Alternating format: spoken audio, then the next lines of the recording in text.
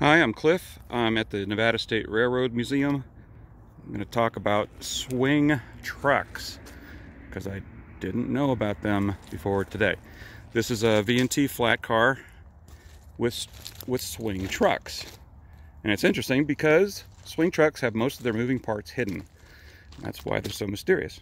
So anyway, to start out, we have the whole mass of the car body resting upon two kingpins and king posts and their bearings right in the center there, and those are resting on the body bolster. That's this steel thing that's it's actually bolted beneath the wood, goes across, there's the center part, and then to the other side, so nothing's riding directly on wood. Now, that center post is resting upon a beam that you can't see because it's hidden between all this stuff. It's up in there. That's the pivoting beam, and it pivots relative to the car body. And it has pedestals on either side of this beam, and there's the bearing surface right there. So this whole thing moves fore and aft so that the support beam can pivot beneath the car body. Now, what's supporting that beam? I can tell you, it's not the truck frame. That beam is resting upon two springs on either side. You can see two there, barely, and they're diagonally mounted. And those are mounted to yet another beam right there.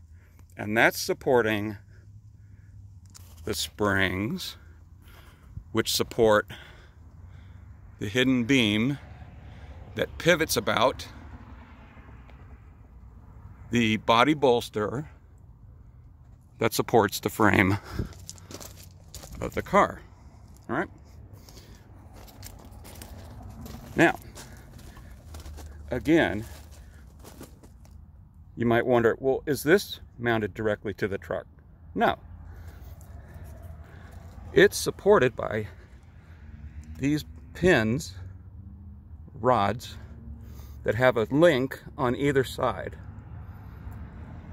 These links allow the swinging motion of this beam side to side relative to the truck. And that's where the term swing truck comes into play. And that just relieves a lot of stress from the car body as the track goes through its imperfect conditions. Now, where do these links go to? They pass up past the springs, between the main truck beams, and they pin two pillow blocks on either side. There are four of these pillow blocks, and they are resting upon the rigid beams that are actually attached to the truck. So in this way, the entire car and its load can be said to be a suspended load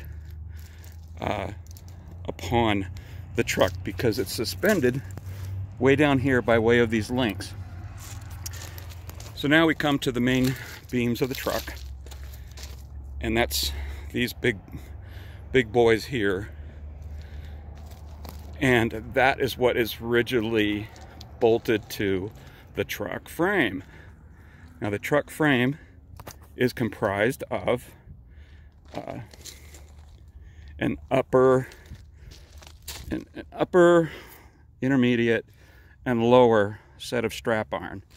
These are all just banged out and bolted together, and they're bolted with their journal boxes. The journal boxes are the actual bearings for the axles, or they contain the bearings for the axles. And normally you'll see them with their lids closed. You open the lid to put in the grease. And we won't get into the brakes, but you'll see these are truck mounted brakes hung by strap iron that runs transversely, and then the little links hold the brake beam and the big links hold the actual brake shoes, and these are all drawn together towards the center of the truck when the brake system is energized. But anyway, there you have it. Swing trucks.